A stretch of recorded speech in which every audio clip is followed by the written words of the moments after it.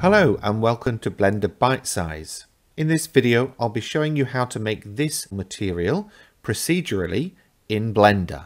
Feeling lazy? You can support this channel and skip the hard work by grabbing the blend file for this material from Gumroad for just £1. Feeling flush? Feel free to throw some of that coin my way using the coffee link in the description below the video.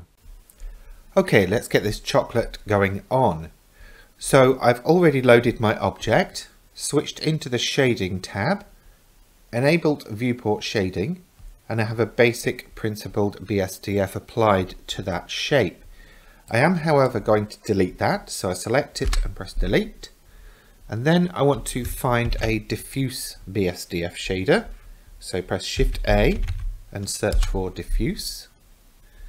Then I also need a glossy.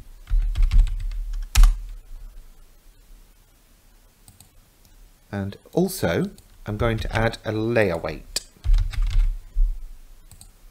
just above. Now with the Node Wrangler add-on enabled, I'm going to press Ctrl Shift and right click and drag the diffuse onto the glossy to get a mix shader.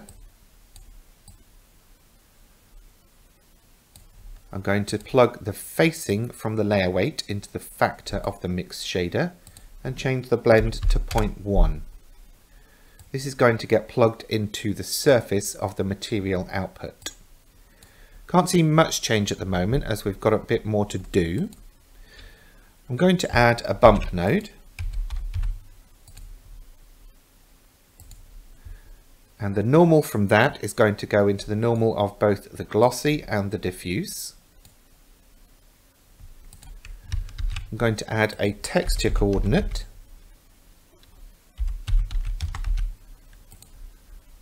And plug the normal from that into the normal of the layer weight.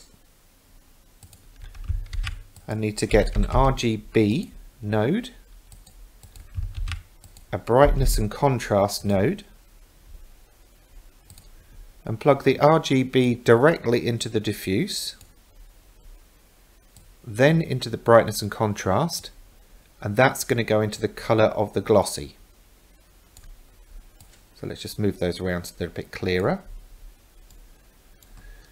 Now for the RGB, we're going to enter the hex value 84563C, I think it is. Yes, so that gives us a nice chocolatey color. And this is also where you would come to change that color if you want to adjust the type of chocolate that you're using. On the brightness contrast node, we're going to change the bright to 0.75. We're going to change the roughness on the glossy to 0.2, the strength on the bump to 0.5, and then we need to get a noise texture. Change the scale to 1.5, roughness to let's say 0.44.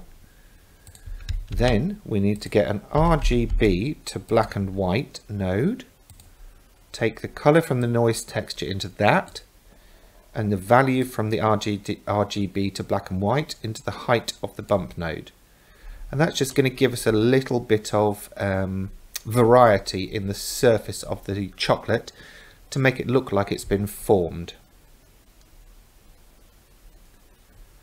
Now there's not a huge amount to change from here.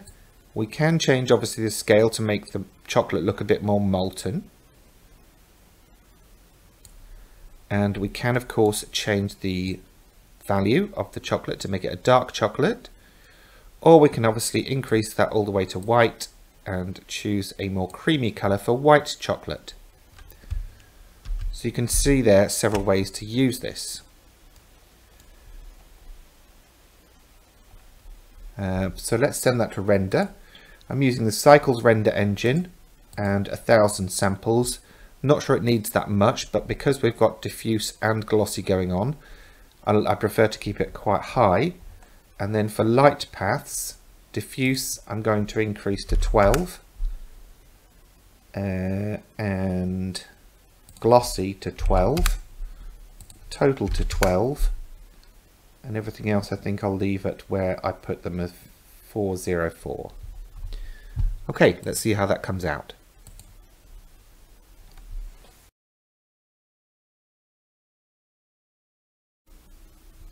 Okay, and there we have a delicious looking chocolate. It did speed up considerably after about 600 to 700 samples, so you might be able to get away with less. And I did have denoising enabled as well, so we've kind of lost that, what do you call it, stippled effect. But anyway, I hope you've enjoyed this one and it will come in useful. Please remember to give the video a thumbs up, ask any questions you like below the video, and of course subscribe for future content. In the meantime, thanks for watching.